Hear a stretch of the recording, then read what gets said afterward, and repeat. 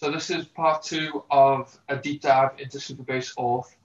Last time we looked at these JWTs that Supabase uses, the anon key and the service role.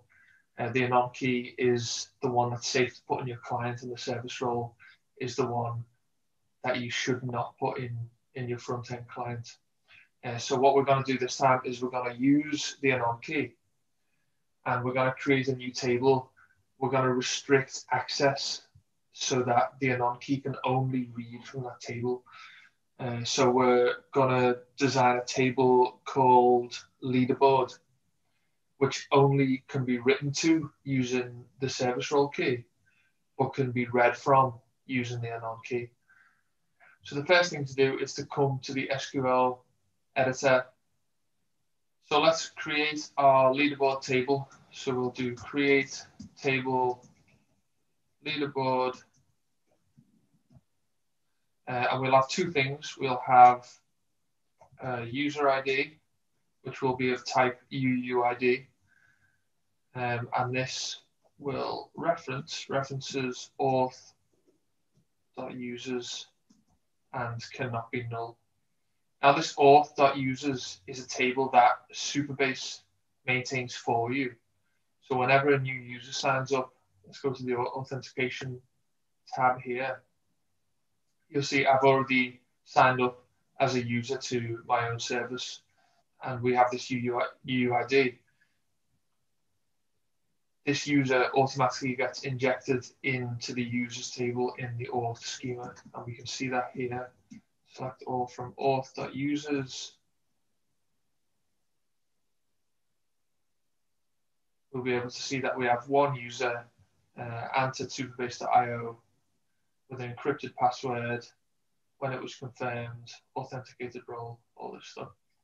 So this is maintained for you by Supabase, so you don't really need to touch this auth schema. So going back to our table creation, that's the user ID, which we'll pull from auth.users, and we'll also have a score. So score will be an int, and we'll say that it cannot be null. So if we run this, we'll get a new success, and we can go and look at the documentation for our new table in the API documentation here. You'll see it pops up on the left here, leaderboard, and Supabase has generated for us a bunch of different ways of interacting with this new table.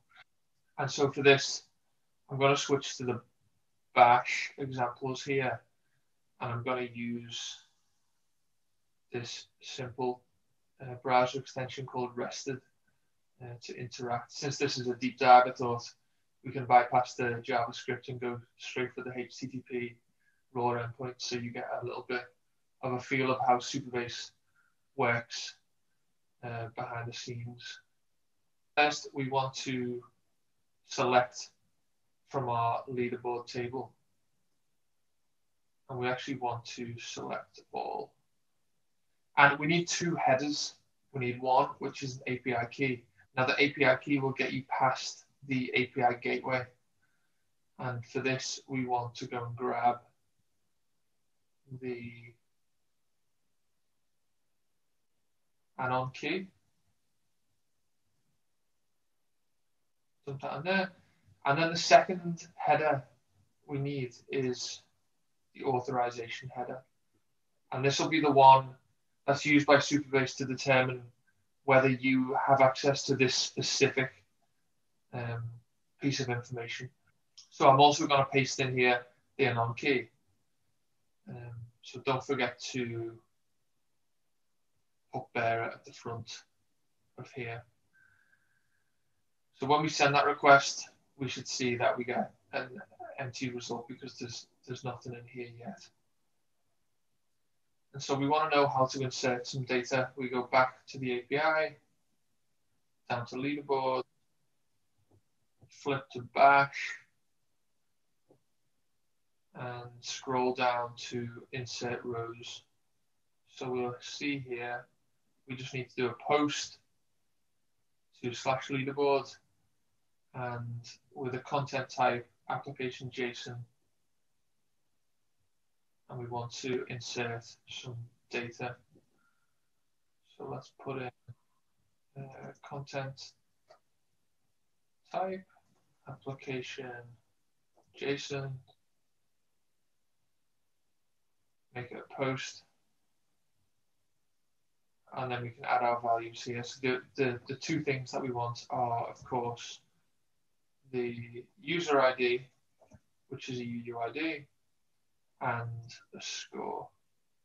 Now I'm going to head over to authentication section and grab my user ID here, throw it in, and give myself a score of 100.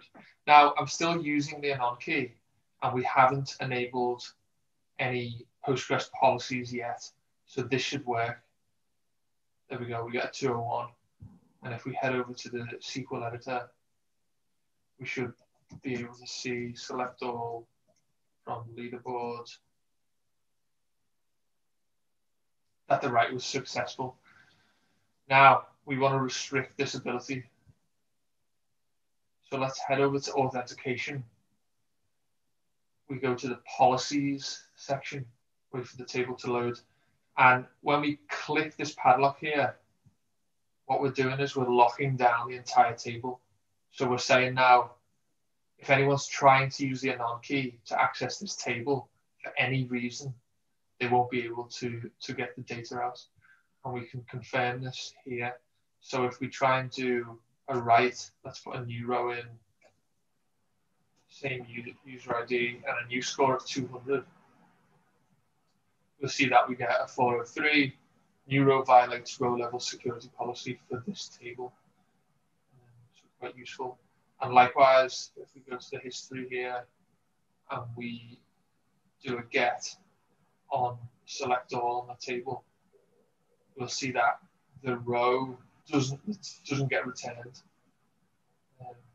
And just to show you, let's disable row level security, run this again, and you'll see how we get the data.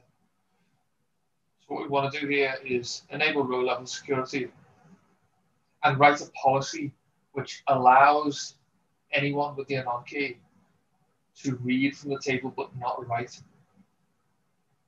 So we say anyone should be able to select, let's give it a policy name, anon can read leaderboard. And for the definition, we'll say auth.role. This is a function that we insert into the auth schema for you. The possible options here so far are auth.role, auth.email, and auth.uid. So we're going to go for auth.role. And we're going to say if the auth.role is equal to anon, then let them read from the table. We see that we now have this policy inserted. So now we should be able to read from the table. Okay, good. And we should not be allowed to write to the table. So trying to do a post. Let's try and do a new score of 9999. And we'll see we get forbidden. New row violates row level security policy. So what we've looked at today is how to restrict the ability to read and write from a table in Postgres based on the role, in this case, the anon key that we give to every Supabase project.